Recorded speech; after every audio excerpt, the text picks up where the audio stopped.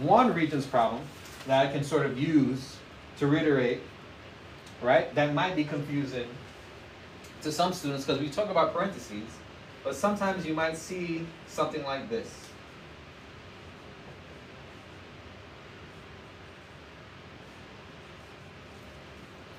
And why is this confusing? Because this whole time we're talking about do what's in the parentheses first, right?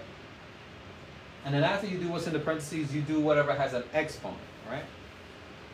An exponent, right? An example would be like 2 to the third, which just means you do 2 times 2 times 2. That little number is the exponent.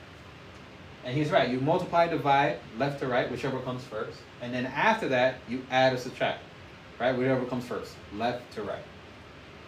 But sometimes you see these things here. These are called brackets. And so when we talk about doing parentheses first, Including brackets. that includes brackets. And that's why some kids might get this wrong, but you have to just treat the parentheses, or treat the brackets, right? Basically, parentheses. Just treat it like a parentheses. Parentheses. Okay? And the same thing goes for, and you'll see this too because it's on the Regents. 5.